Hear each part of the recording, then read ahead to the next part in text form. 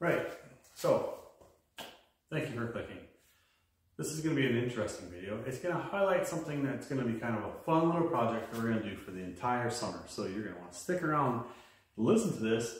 I know a man with a whiteboard means you're going to probably listen to some sort of sales pitch. Not today.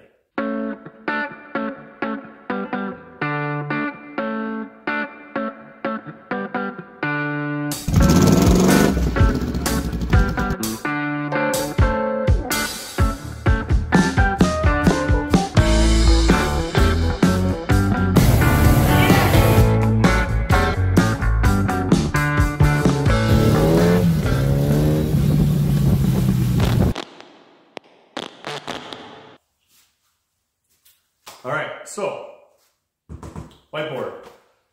First thing we're gonna have to do, we're gonna have to clear all of this off because we aren't gonna talk about Fortnite, little comments and messages, workout scenarios, not any of that today. So let's give it a quick spray. Yes. And a nice little wipe. Start from scratch. Bye-bye Fortnite. Oh boy. Wow, who put this up so high? Oh, that's been on there a while.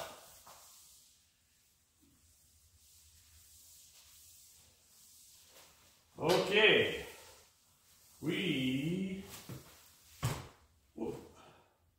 What happened? You're ready. Just about ready. Give that a quick dry. All right, guys, let's dive right into it. Let's get right to it. So, what's this all about? A few weeks ago, I was privileged enough to be part of a group of guys that get interviewed by BJ over at Brick House Builds. He made this great video about how or why some people like us enjoy buying motorcycles, fixing them up if they need fixing, and then moving them on. The reason why I do that is pretty simple. I really enjoy motorcycles. I'm not specific to just one kind, and I like to kind of get out and feel, you know, the power, the experience of all different kinds of motorcycles. And from that came a learning experience for me, because I wasn't a very good mechanic. I'm still not a good mechanic. I get tripped up on things all the time. And as we started moving these bikes, a little bit of cash was generated. So we're starting to build some revenue. So going into year 2, I thought, well, this would be a fantastic thing if we could buy enough bikes, move them along, to buy ourselves an enclosed trailer. Well, we've done that. And so this year, 2024, we're going to have a plan. We're going to document this throughout the entire season. We're going to walk through step by step on the bikes that we get to use in this little program for the summer. We're going to have a goal, and we're going to talk about, we might even bring it along when we go and take a look at these deals. Now, back 4 years ago when we started this channel, I had a bit of seed money.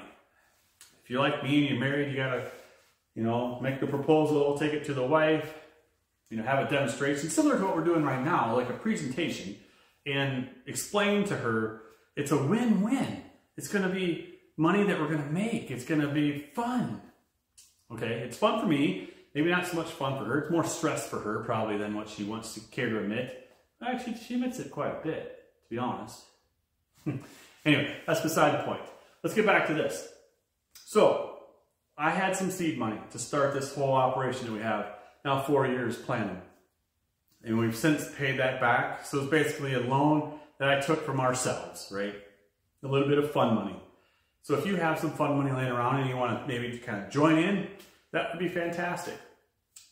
I'm not saying it's going to work out for you. It might not work out for me, but it's going to be fun nonetheless. So, seed money for this year.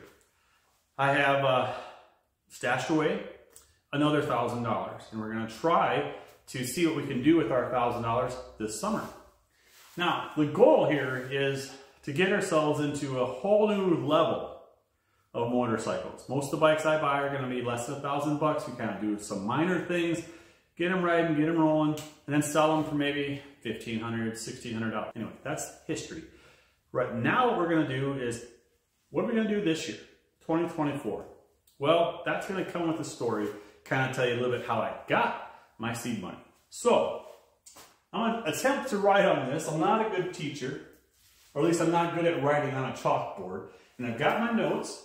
I don't really need them. I've lived it. So I'm going to try to get up here as high as I can, because we're going to keep this for the season too, as we add to this. To get down here, I'm going to write what my goal bike is, what I'm trying to get to.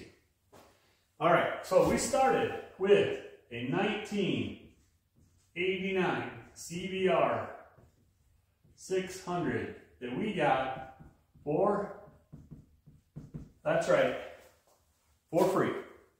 Now, free bikes aren't always free.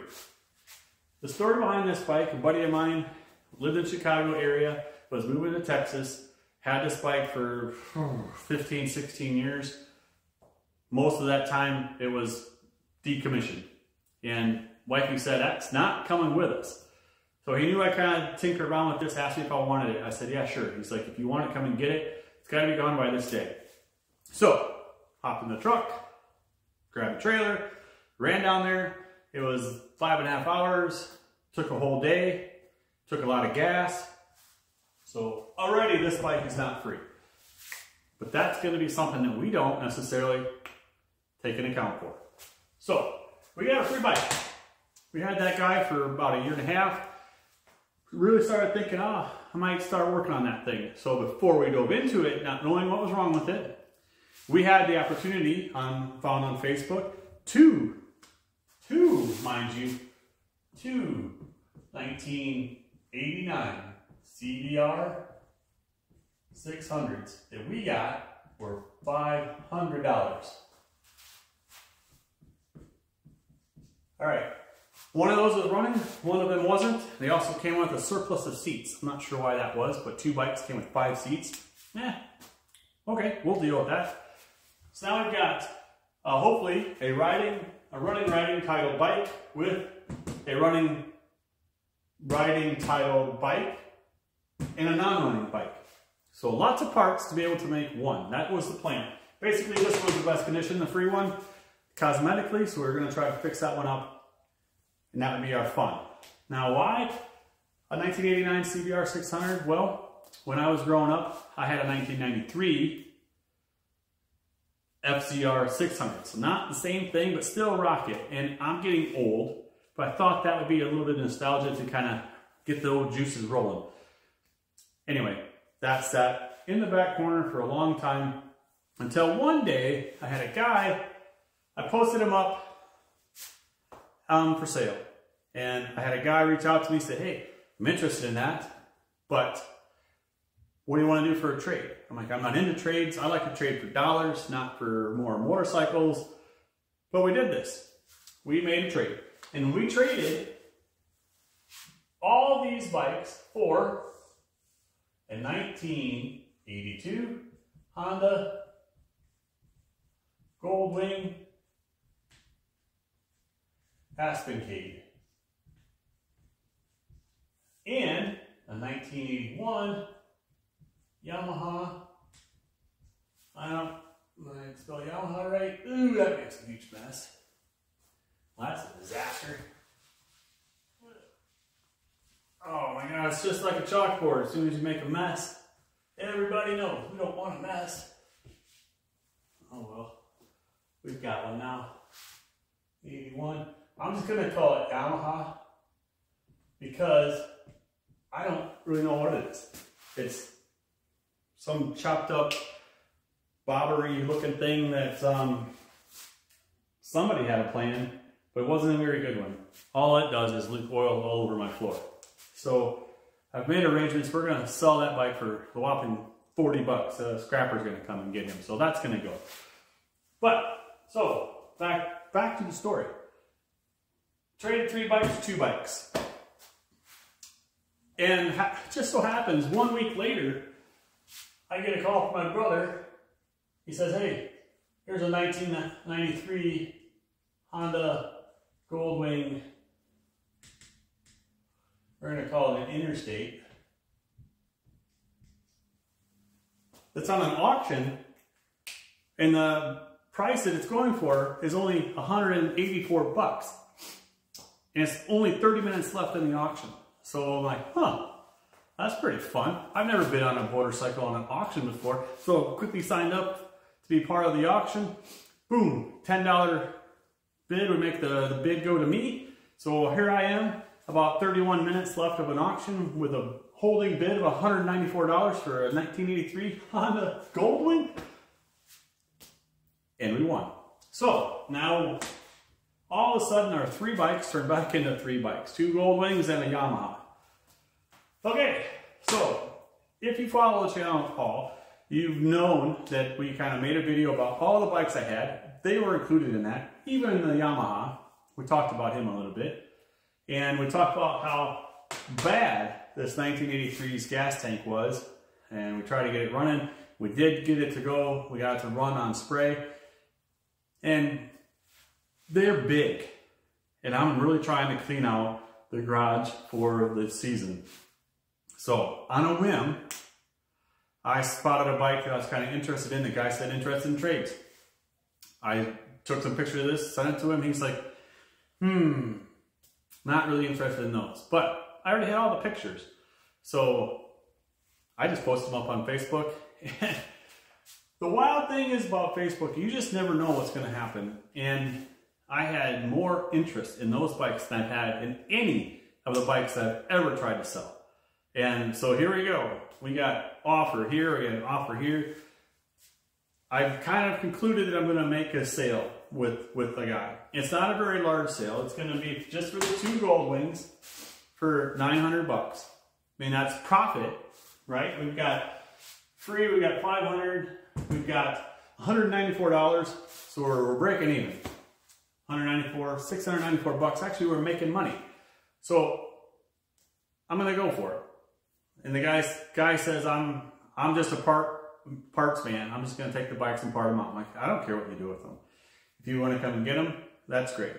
So this was on a Saturday, and he said, I'm out of town, but I'm in a travel mode. So if I'm around, I'll swing back on Sunday afternoon, I'll pick them up. I'm like, all right, perfect.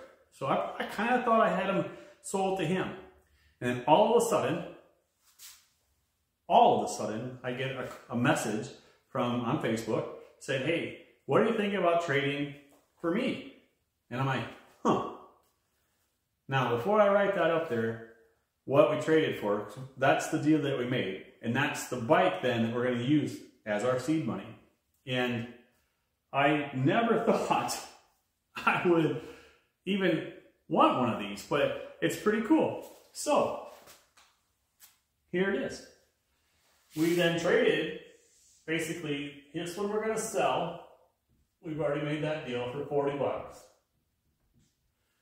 I still have it, but we're going to sell that one tomorrow. For a 1978 C70 Deluxe. Oh, and that's also a Honda, in case you didn't know. If I could write today, that'd be great. And it's sitting right there. So, cue the music. Let's check this thing out.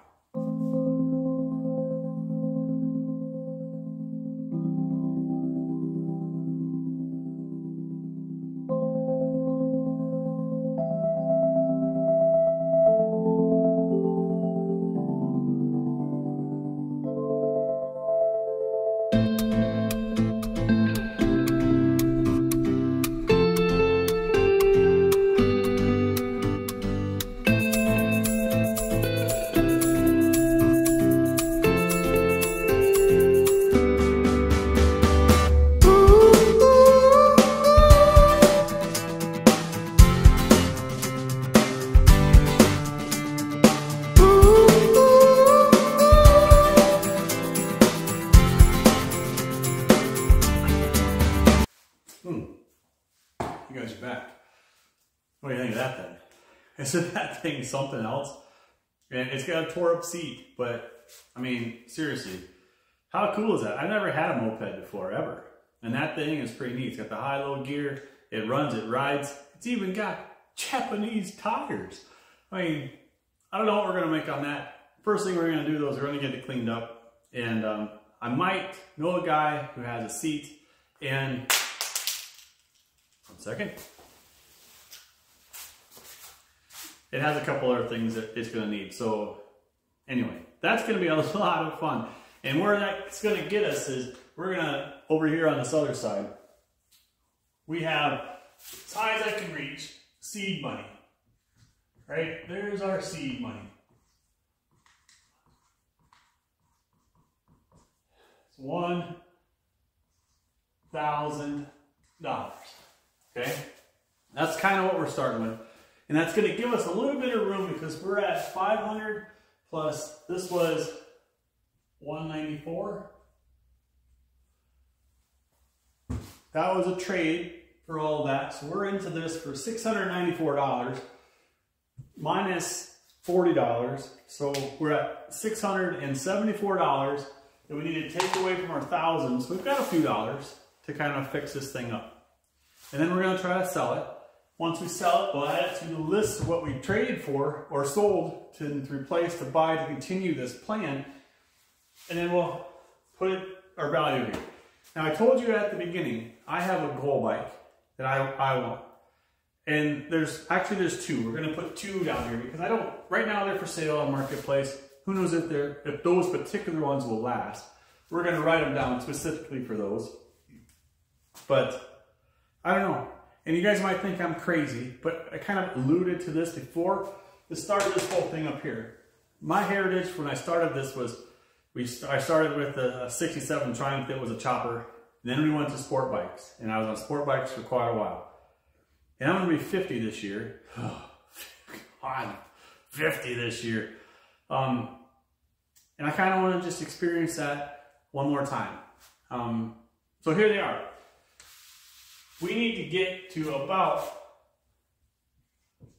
6,500 bucks. That's the goal. And if we get to that high, the bikes that I'm looking for right now, they're for sale. One is actually 6,500. The other one's a little bit less, but is a 2000 Honda RC51. And the other bike is a 2002 Aprilia Mille. I've never seen in real life, touched, listened to, heard run, sat on either of these bikes. They just look really badass to me, and I'm thinking that that'd be so much fun to ride on. Both of these are V-twin super bikes, which again, a little bit different than this, an inline four, the way that makes noise, the way it revs, the way it rides. I know what that feels like. No idea what that's going to be like. But I want to find out. So this is my plan. 2024, well, let's do that up on the way top. We can get there. 2024, seed money. Guys, 2024 is going to be a heck of a season. I can't wait to put this plan to action. It's going to be so much fun. And up here in Minnesota, it's like people are already trying to sell their bikes like it's May. And it's only February. So I know we've had an unprecedentedly warm winter, but still, it's only February. Give us a few more months to buy some bikes for cheap. But I was talking about this plan with my buddy Eric down at Motorcycle Rewind, and he's got this great plan to maybe join in on this. And I think if Eric was with me, what? It's Eric. Is Eric on the phone? Hey, dude. Yeah, sure, take it away. Hold on, let me put you on speaker. So, I'm in. I'm doing it. I'm doing this trade up thing. I'm going to do all these trading up to motorcycles. My plan is to start with 500 smackaroos, start with $500, and end up at the Mecum Auction 2025 in Las Vegas with a handful of cash and see what we end up with. What I started with was $500 and I bought a 1970 Honda SL350 K1. And it came with a CL350 K&D Panther Gold tank. That is beautiful. and an ATC 110 roller. All that for 500 bones. The good thing is I've already sold the SL350 K1. I sold it for $1,500. I spent another $150.34 on it. So I'm good on that, but I also sold the Candy Panther Gold tank for $200. So 500 bucks, you take off another 150, so I'm in it at 1,550 right now is what I have. That's the money I have to move forward. Now I'm looking for the next one. I think I already have it found, but you have to wait to see. So, Mike, I'll talk to you later. All right, bud. Yeah, anytime. No worries. No problem. All right, guys. So with that being said, little interruption from our good buddy Eric at Motorcycle Rewind. We all love him. That guy is like a genius when it comes to finding these old bikes and fixing them up. You can't go wrong watching his channel. That being said, guys, I hope you like this video. I know it's a lot of me talking in front of a whiteboard, and hopefully I can kind of make that fun. But anyway, we'll see you guys in the next one.